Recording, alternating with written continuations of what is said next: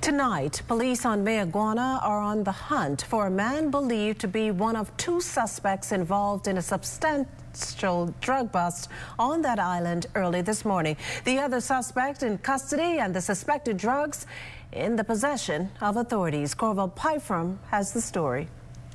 The drugs, believed to be cocaine, 11 neatly and tightly packed large sacks offloaded from a U.S. Coast Guard aircraft Tuesday afternoon, then loaded onto a truck. Under heavy armed police guard driven to a nearby hangar, then offloaded again for public viewing. The drugs seized by officers on Mayaguana, part of a joint operation with Bahamian and U.S. law enforcement agencies. The estimated value and street value and weight of this suspected cocaine is not known at this time.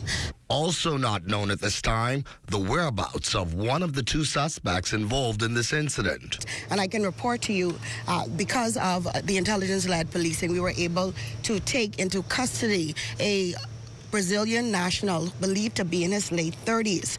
According to police, it was shortly after 1 Tuesday morning. Officers from the U.S. Drug Enforcement Agency, along with Bahamian officers from both DEU and Mayaguana, were alerted to activity at that island's airport. When they got there, they discovered a single-engine Cessna aircraft had landed. As they began to approach the plane, the two men on board exited and fled on foot into nearby bushes. Officers subsequently searched the aircraft where they found the drugs. A while later, one of the suspects was nabbed. An all-out manhunt now underway for the second suspect. And we will certainly leave no stone unturned to bring quick resolution to this investigation. For the Bahamas Tonight, I'm Corval Pyfrom.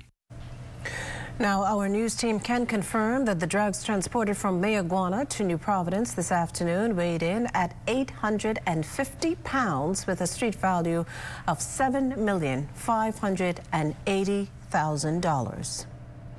Hi there, I'm Corval Pyfrom. Thank you for watching our YouTube page. Be sure to like, comment, and subscribe for all things Z&S.